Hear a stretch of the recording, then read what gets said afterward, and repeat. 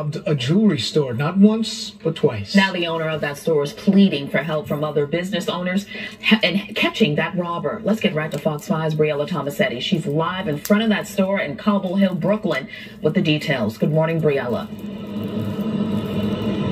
Yeah, good morning to both of you, Dan and to Shani. Melissa Joy Manning has had her own place here on Court Street for the past 8 years. She's also been in the jewelry business for 2.5 decades. She says she's always considered this part of New York safe. That is, until now, robbed twice by the same person who is still on the loose.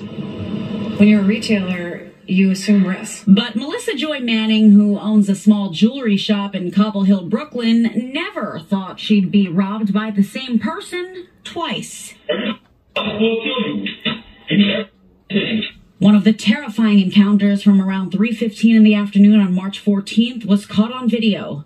Security cameras show a man armed with a knife, dressed in a green tracksuit, threatening an employee, ransacking a jewelry case, shoving jewelry in his pockets, and then calmly walking right out the front door. Manning claims the same exact person targeted her business more than a month earlier. He came the first time on February 2nd, cased our store. We were immediately suspicious of his behavior. Sure enough, within 15-20 minutes, he returned, posing as a customer.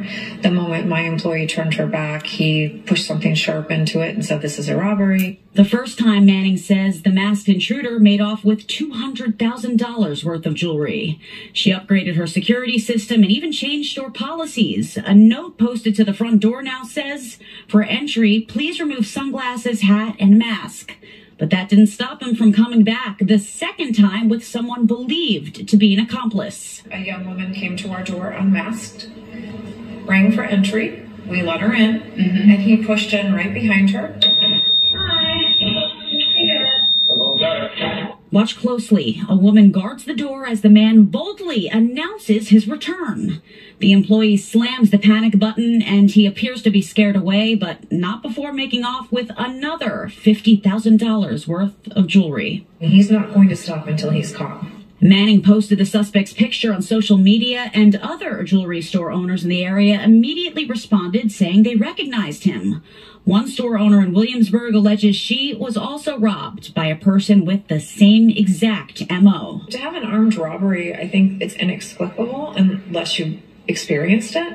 But then to have it twice by the same person goes against that adage, lightning never strikes twice.